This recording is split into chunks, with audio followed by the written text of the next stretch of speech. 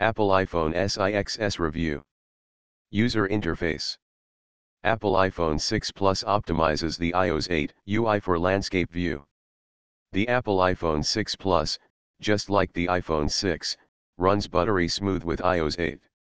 Apple knew the bigger screen would require some additional touches on the iOS, and that's why the company has redesigned some of its core apps for landscape use.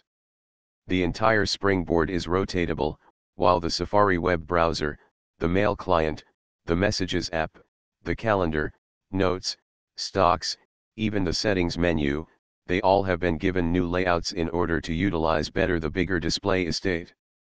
Before we continue, here is a quick video demonstration of the new iOS 8 running on an iPhone 6 Plus. Apple iOS 8 looks the same as its predecessor. All of your apps are on the home screen, folders are available, and there is the familiar dock that can take up to 4 shortcuts. System icons, color themes, and transparency, everything is like we left it in iOS 7. The lock screen hasn't changed either. There is a camera shortcut. Playback controls are available too if the music app is active. If you think the lock screen could use some shortcuts or widgets, your only hope is for Apple to open up the lock screen to developers too, but that's not on the cards on this release. There are 3 different unlock methods for you to choose from. Touch ID, via your fingerprint, but there's also the classic 4-digit passcode. If that's too insecure for your taste, you can also opt for a custom passcode.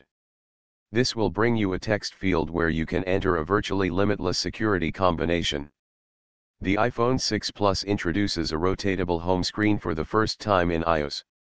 It works pretty much as expected, though it's nice to see Apple finally decided to make this happen. The control center that's pulled up from the bottom of the screen has been slightly redesigned, though it keeps the same layout of toggles, shortcuts, and media controls. The notification center has changed a bit more since iOS 7. The All and Missed tabs are now gone, replaced by a unified notification tab. The Today section has been improved and you can jump to its editing options from the bottom of the page. The interaction with the pop-up notifications has been improved. Now you can quickly reply right inside the notification banner, discard calendar alarms, mark tasks as complete, comment and like on Facebook, among others.